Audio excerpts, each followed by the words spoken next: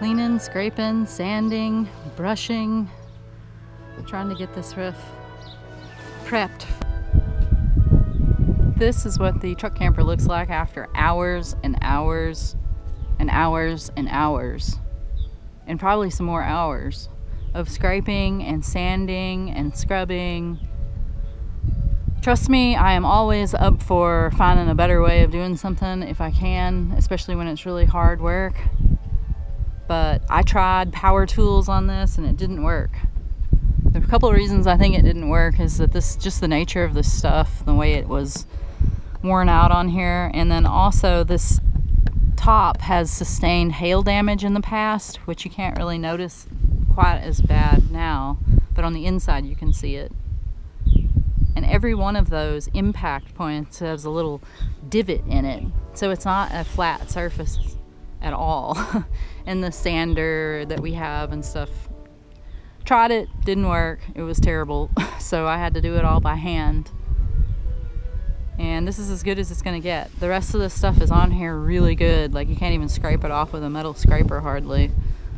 So I'm leaving it. It's been sanded, it's been super cleaned.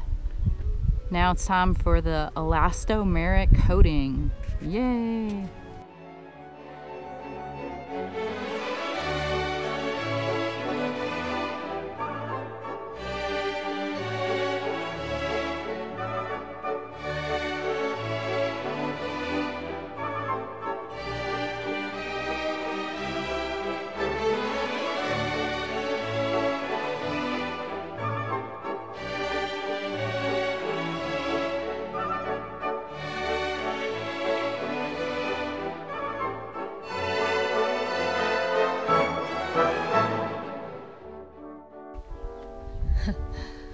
Is this OSHA?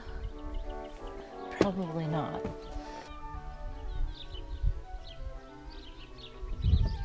The roof of the truck camper is now recoated with elastomeric coating, which is called Tropicool, and it's Henry brand, and we bought it at Home Depot.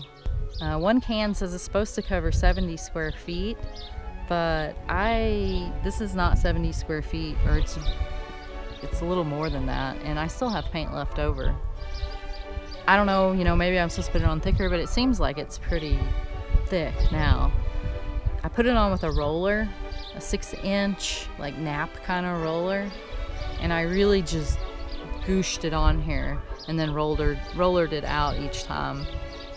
The quality of it seems really good. Like, I'm touching it and I want to describe it as a very rubbery kind of feel. This stuff says on the can that it's 100% silicone.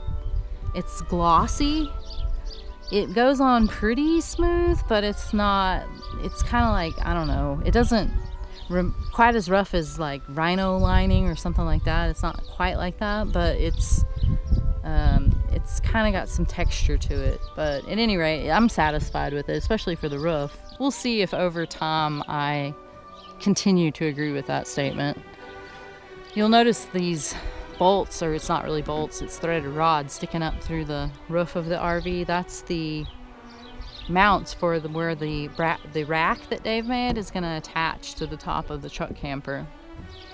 So those are up there. They're all sealed. And that's where we're at.